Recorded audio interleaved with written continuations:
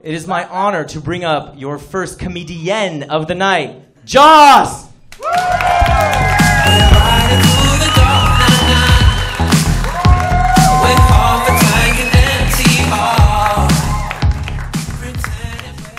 Hello, hello. Hi, so yeah, my name's Joss. Oh my god, it's right up here. I'm another one of those transgender people that are ruining our nation, and stealing Christmas, and so on and so forth. Yeah, so I moved here to LA a few years ago from the South.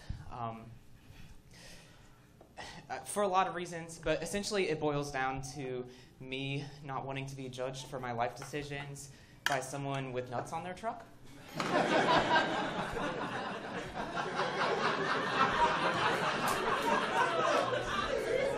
But yeah, people in the South, they have a lot of hurtful opinions about trans people. Like, they like to say, "Oh, well, God doesn't make mistakes," you know. But I have one word for those people: Alabama. Clearly, God makes mistakes.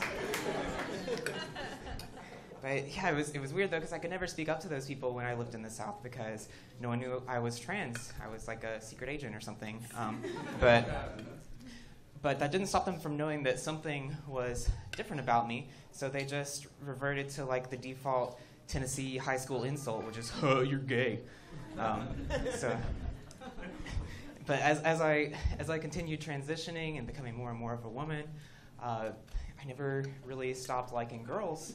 So at a certain point, I realized, like, oh shit, those ignorant rednecks were right all along. I'm super fucking gay.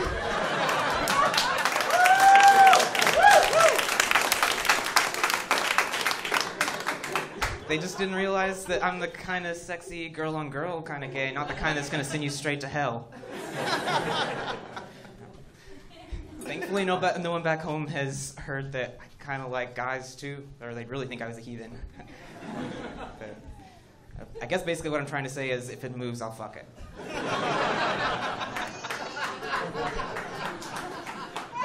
Right, yeah, as you can imagine, I like living in LA a lot better. But I feel like even here, people are kind of confused by trans people. I feel like there's this preconception that we're like deviants, or that we're trying to trip them into sex, or that we're perverts. But look, none of that's true. You know, I'm not a pervert. I just thought it would be awesome to have tits. You know? Sadly, I'm still a little lacking in that department. But it's not like I can complain because they're tits. They're awesome.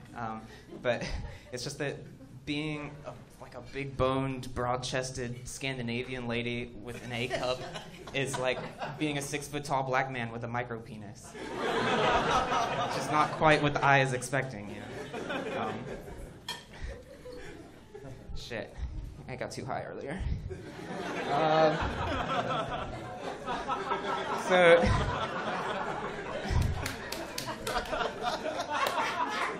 Yeah, it's not all bad being trans though. I feel like we at least have a unique perspective. You know, I think that guys and girls at some point in their life are going to wonder if the grass is greener on the other side. But me, I have seen both sides. I just about lost a nut climbing over the fence, but I did it. And yeah, once you see all the fucked up shit that you people have to do every day just because you're a guy or a girl, it just kind of, it makes the whole human race look kind of dumb or something, I guess. Like, I don't know, like for instance, ladies, why do we have to shave and pluck every single part of our bodies? Like, I mean, I'll give it to you. For the first 24 hours, it feels amazing, but can you honestly tell me that you still feel sexy when you're 3 days in and your legs turn to sandpaper and your once silky smooth asshole is now like the spiky Sarlacc pit from Star Wars?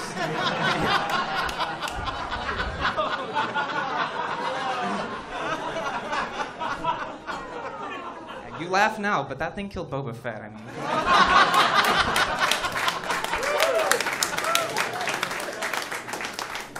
And, I mean, guys don't get off the hook either. especially straight guys. Straight guys have to make everything gay. Like, but if you would just open up just a little bit, you might find out that there's some awesome gay shit. Like purses, for instance. Purses are the shit. Did you know that I can fit like a flashlight and a multi-tool and a mini George Foreman in my purse, and I still have room for like some beef jerky and a box of condoms if I feel like it, you know? I mean, I guess as a guy I could always have worn cargo shorts, but let's be honest, at that point you might as well just leave the condoms at home. Thank God for Michael Kors. Hey, Igor told me to say that. Who the fuck is Michael Kors?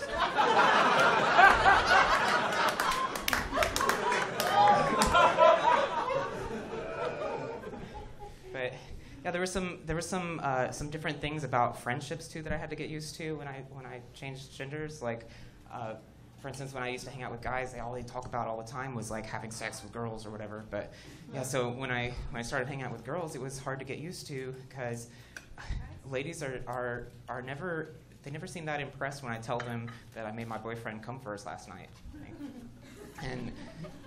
And guys, I never understood, like as a secret agent woman, I never understood the obsession with penis size and like talking about how big that your penis is all the time.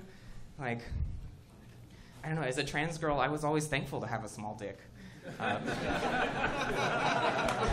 Because, you know, I pity the well-endowed trans girl who goes through all that trouble to have a sex change only to find out that she has the world's loosest pussy. You know?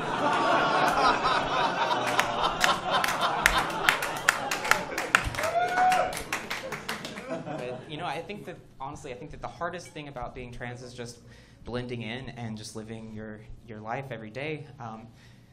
Like, I guess for those of you not in the know, there's two main types of trans people. There's FTM, which is female to male, and there's MTF, which is male to female.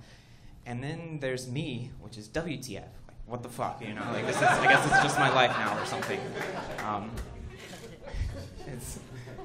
It's weird. It's like I'm in this like twilight zone where my gender changes from second to second based on how far away someone's looking from and how shitty the lighting is.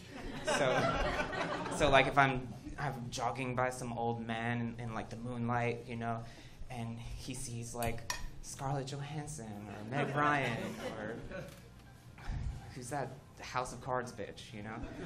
But then all it takes is some prissy soccer mom seeing me under some fluorescent lighting at fucking Target or something, and suddenly I'm fucking Macaulay Culkin. You don't understand.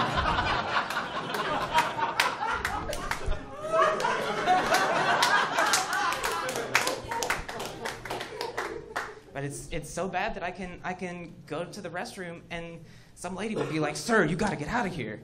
And so in desperation, I run over to the men's room and some man's like, "Miss, you gotta get out of here."